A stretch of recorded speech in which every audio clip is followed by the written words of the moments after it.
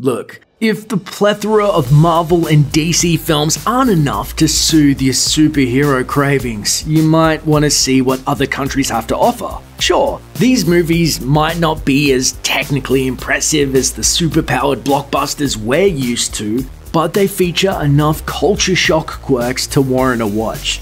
Let's take a trip across the globe and see the strangest superhero films released outside the United States. Guardians, Russia. If you thought Guardians of the Galaxy needed less humor and more super ripped bears, you'll be thrilled with 2017's Guardians. This Russian superhero epic looks like a knockoff Marvel film with about a quarter of the budget. There's acrobatic fighting, insane weapons, and gorgeous people doing battle, all the modern superhero hallmarks. But Russia really brings the weird, with Ursus the werebear. Unlike werewolves, Ursus doesn't have to wait for a full moon to take bear form. He can do it whenever he wants. Or if he'd rather just be a half man, half bear, there's that option too, which leads to the best moment of the trailer, seeing a man-bear fire off a machine gun. The heroic trio, China. When it comes to female superheroes, China has us beat. 1992's The Heroic Trio is about a squad of 3 superpowered women, united to stop a supernatural villain whose main goal is to find a king for China. He's kidnapped 18 male babies, and one will become the ruler of the land. The others will be groomed to form an army of killers. The plot may sound a little bit odd, but if you want to see flying motorcycles cut in half, or a leather-clad lady riding a dynamite-fueled barrel, your only choice is the Heroic Trio. 3 Supermen and Mad Girl, Turkey. Why settle for one Superman when you can have 3? Turkey has made a lot of knockoff superhero movies, but perhaps the strangest is 1973's 3 Supermen and Mad Girl. 3 low-rent Superman knockoffs fight off an evil foe named Mad Girl for some reason. There's also an old-fashioned, definitely made from a cardboard box robot who plagues our heroes with his death ray. Will our Superman prevail? Is that actually supposed to be the devil or just a guy in a mask? Watch all 65 minutes to find out. Zebraman, Japan. If you combined Breaking Bad with Kick-Ass, you'd get 2004's Japanese action comedy Zebraman.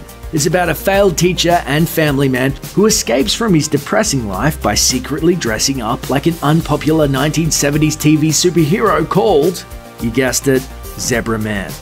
But unlike Kick-Ass, the protagonist of Zebraman soon learns he actually does have superpowers, so he uses them to defeat alien-possessed baddies set on conquering Earth. RA.One, India. It looks like some kind of Indian Iron Man, but 2010's RA.One is not a blatant Marvel copy. It's more like a Tron Iron Man mashup. A programmer creates a video game with a very powerful villain named RA.One. Unfortunately, the villain escapes the game and enters the real world, so the game's creator must transform into a hero named G1 to defeat him. Chakra, the Invincible, India. Did you know Marvel legend Stan Lee also created an Indian superhero?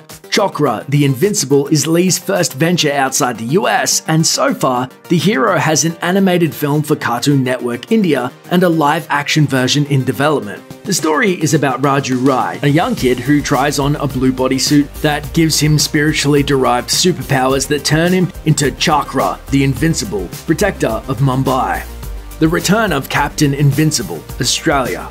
The plot of 1983's Australian superhero parody, The Return of Captain Invincible, is unusual to say the least. Alan Arkin's Captain Invincible is America's go-to superhero during World War II, but during the McCarthy trials, he's ruled a danger to the country and no longer allowed to fight crime. Cut to the 80s when a villain played by Christopher Lee gets control of a hypno-ray that causes people to laugh uncontrollably. The US must find Captain Invincible, who's now a terrible drunk hiding out in Australia. Also, it's a musical. Where angels fear to tread, I say, choose your moves, let's hit the red eye! Mr. and Mrs. Incredible, Hong Kong. 2011's Hong Kong action comedy Mr. and Mrs. Incredible is about a retired husband and wife crime-fighting duo who have to deal with the issues of a normal life. Are they inspired by The Incredibles, Pixar's 2004 film about a retired superhero family? Probably, but the folks at Pixar haven't sued anybody over it yet. Maybe they're fans.